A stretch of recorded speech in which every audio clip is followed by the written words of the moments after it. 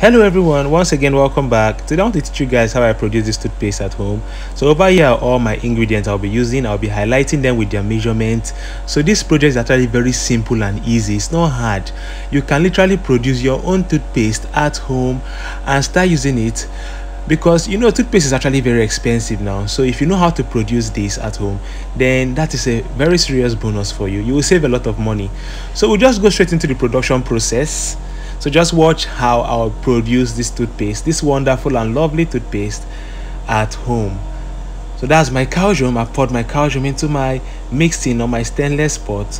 Now I'm going to place it on fire and I'll cook it for just 30 minutes.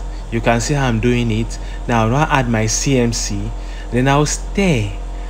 After I finish adding my CMC and stirring, I will add my sugar and stir.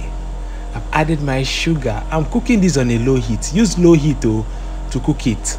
I've added my glycerin and I'm now stirring. So you can see this is very easy to make. Just purchase these ingredients and come and produce your own toothpaste. I've added my flavor. Flavor is allowed to have a nice smell. You can purchase your flavor from pastry shops. So let's test our toothpaste and see how it looks like. Wow, this is lovely.